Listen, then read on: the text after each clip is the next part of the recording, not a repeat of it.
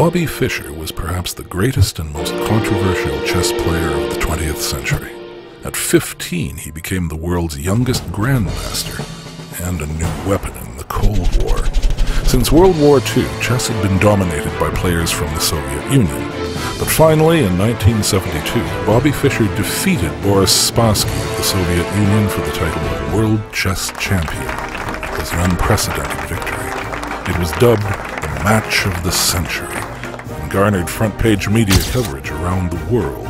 Fischer appeared on the covers of Life and Sports Illustrated. New York City held a Bobby Fischer Day. And then Bobby Fischer disappeared. He vanished into obscurity and would not play another serious game of chess for almost 20 years. In 1975, his refusal to play caused the title of world champion to default to the next Soviet challenger.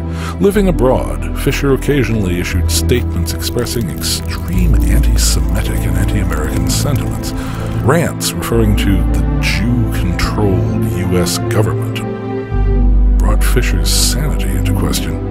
Finally, in 1992, Fischer reappeared. Defying a United Nations embargo and U.S. executive orders, Fischer traveled to Yugoslavia to face his aging Soviet rival Boris Spassky in a rematch worth $5 million. 13 years later, Fischer's illegal participation in the match led to his arrest at Tokyo Airport. Facing deportation to the United States, Fischer sought and attained asylum in Iceland, where he lived until his death in January of 2008.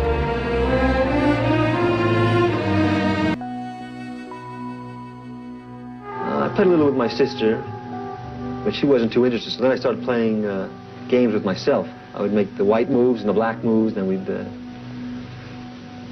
and then we with myself. Then I would just play through the whole game, and eventually I would checkmate the other guy. Or I almost always won. And so I did that for a while.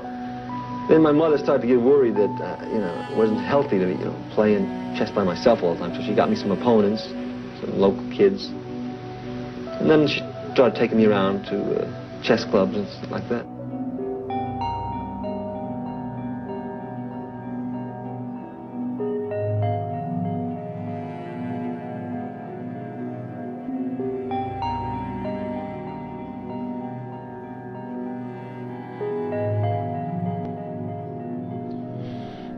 Hello. For a long time already, for maybe a few years, I wanted to make DVD series about the best chess players in the world. And if I did that, I would probably start with in chronological order with probably Morphy, Steinitz, Lasker, Alekhine, Capablanca, and so on. But if I had to start with the best players ever, I would probably start with Bobby Fischer. But now I have to start this series for the best players ever lived because of unfortunate and untimely death of chess icon Bobby Fischer.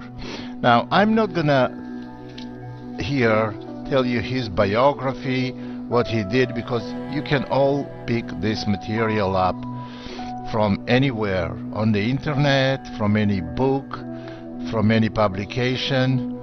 That's not my goal now. My goal now to show you, to tell you about things that were not widely publicized in press, and to tell you about things that that not too many people know about Bobby. Well, I have met him myself, and I spent some time with him, quite a bit of time actually. And I want to share you this information. So we all know quickly that Bobby Fischer was absolute genius. That's not a secret. I don't even have to mention it. But what people don't know, maybe didn't know, some of the people, that he was not eccentric in a way that he wanted to be eccentric. No, he was special education child. And actually I read a little bit about special education children, and they have to be approached and dealt with in a special way. That's what Bobby never got. He never was dealt by either U.S. Chess Federation or media in a special way. That's what made him such a isolated person. Bobby Fischer, in the age of 12, already was beating grandmaster in a very, very strong games. The games he played were on the highest level.